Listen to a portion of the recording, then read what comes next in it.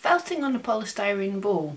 Should we do that? Is it any good? Let's find out. Hey, it's Pam Duthie, and it's a Wednesday, so it's another crafting equipment and supplies review. I make videos like this every Wednesday, so if this is something you're interested in, don't forget to come back every Wednesday. So I see lots of posts about people wanting to make Christmas baubles, obviously this time of year, and some people have mentioned felting onto a bauble, and as those are reasonably cheap, this little guy was 35p, I thought I'd give it a go and see if it's worth attempting to needle felt onto a bauble. So let's have a look and see what I did. So basically, to start with, I was far too confident here. I've laid out many colours of wool. I thought I was going to make a nice quick little multicoloured bauble in no time at all. But as you'll see, it didn't necessarily work out that way. So I attempted wrapping the wool around the bauble and stabbing onto it.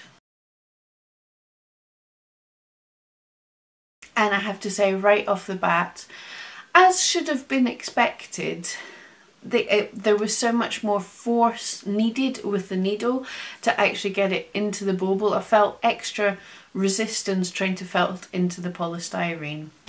So it actually slowed down my felting a whole lot. I could have felted much quicker onto a more forgiving surface. So it took a bit of time trying to felt. Now I can see if I'd have wrapped the entire surface of the ball in the fleece and then felted more along with the surface of the fleece to just sort of wrap it in an entire wrap without felting into the bauble, it might have been a little bit quicker. But really I was not enjoying this at all. I decided as well to try and focus in on felting just in one area to see if that was going to hurt the ball in any way or if that worked any better. And yes, the more I stabbed, the ball became slightly more forgiving because there were some holes in it. But the fibre wasn't particularly felting at any speed. As you can see, once I've done quite a number of pokes into this ball and then try and peel the fleece off, and it comes off easily. It's actually coming off more easily than if you were stabbing into a stabbing cushion.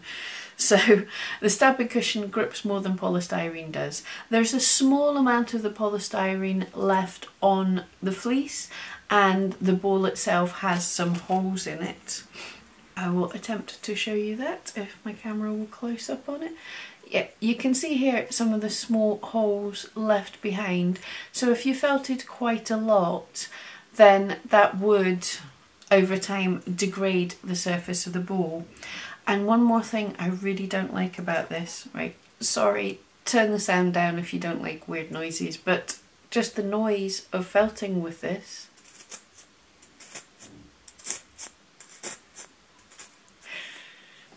That really put my skin on edge. That's like nails down a blackboard to me. So personally, I would not recommend using one of these cheap polystyrene balls to felt on. It might work for wet felting, but for needle felting, my felting speed was so much slower just because there was so much more resistance. I was constantly worried I was going to break the needle actually. Again, just because there's no give really in the polystyrene ball, so any kind of wiggle with my needle, I thought, oh, this is going to ping off. And the end result's not really going to look that much better than anything else. If you're wanting to make a bauble, what I would recommend is just taking some regular fleece that you've got, maybe some colours you don't want to use, and if you tie some knots in it, wrap it up, and then you can cover it in the fleece in the colours that you want.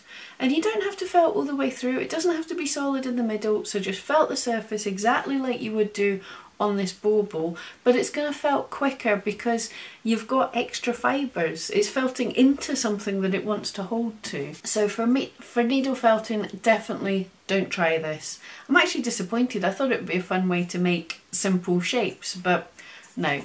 No. Okay, thank you so much for joining me. If you enjoyed this, don't forget, click on my wee face to subscribe and come back every Wednesday.